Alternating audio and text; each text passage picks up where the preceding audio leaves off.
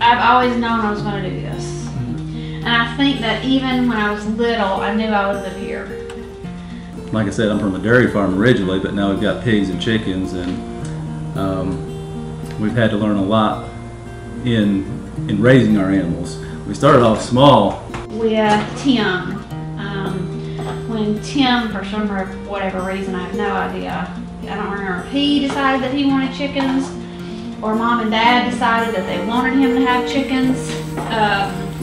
Either way, he ended up with like 60 laying hens, and they didn't like him very much. And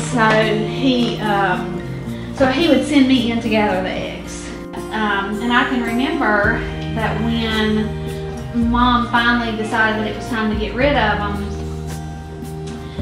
we called Mama Smith over to help us kill, you know, what they call spent hens. I just remember thinking how cool it was that she knew how to do that. A lot of lessons learned the hard way, either through, you know, us killing some animals, them dying because of the weather that we weren't prepared for. You know, I love the way that we do it here because it's natural. You know, we raise everything naturally raised. But I just think that all of the old ways are fascinating, and I think that they're important to know. And I think that they're especially important for me here because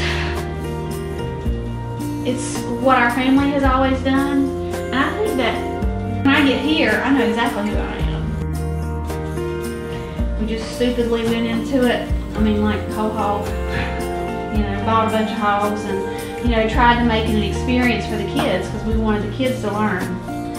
You know, I didn't want my kids to grow up and not know what farming was. Farming's either in your blood or it's not. You know, if it's not in your blood, you're not going to stick with it. You're not going to enjoy it. You're not going to want to get out there and struggle with it sometimes, because sometimes it is a struggle. But when it's in your blood, when it's been in your family for generations, you know, it's something you have a desire for. Mackenzie was in high school and wanted to do an FFA project, and I remember when I was little how fun it was for us to raise pigs.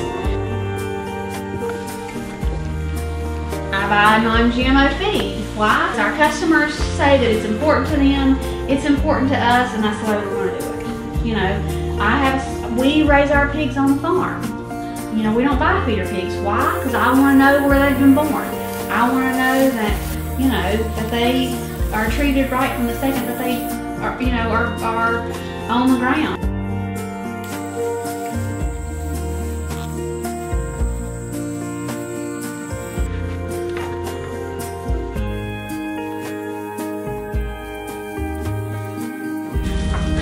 You know, we want the farm to be big enough so that we can work side by side and we can be like Grandma and Granddaddy.